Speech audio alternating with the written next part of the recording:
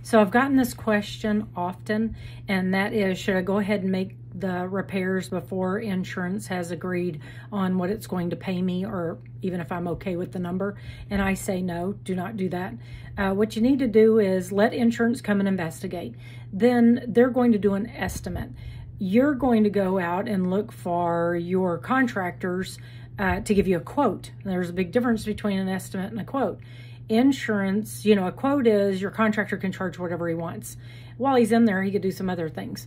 Insurance is only going to pay for what was in there, what was damaged, that was in there. So like, kind, and quality. That would be if you had carpet, you might want your contractor to put in wood.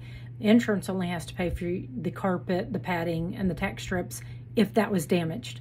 Sometimes they just want to clean it. Sometimes it's not damaged that badly and the carpet's not striated, so they just only want to pay to clean it. So if you go committing to a contractor saying that you're going to get wood floors and you have carpet that's only going to get cleaned, you kind of need to know that ahead of time. Anyway, stay safe and be prepared.